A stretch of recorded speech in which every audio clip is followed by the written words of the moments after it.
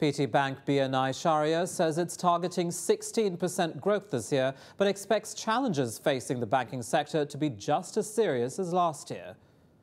President Director Dino Indiano says the company's assets grew by 32.5% last year to 19.49 trillion rupiah. The growth was mainly supported by a boost in financing that reached 24.8% and healthy growth in the third-party funds. Dino says the bank's financing to deposit ratio was 92% last year, lower than the 2013 ratio of 97%. The bank's performance was also boosted by incoming Hajj funds. This year, BNI Syariah is preparing a strategy to get a higher share of the Hajj and minor Hajj funding market.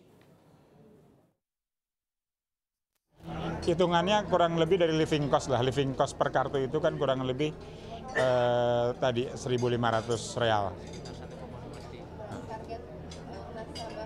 Yang kita harapkan kurang lebih masih belum banyak, kurang lebih hampir 19.000 kartu aja yang kita mau terbitkan untuk tahun 2015. Yang pasti kita growth kita in terms of aset kurang lebih di 30% lah tahun 2014.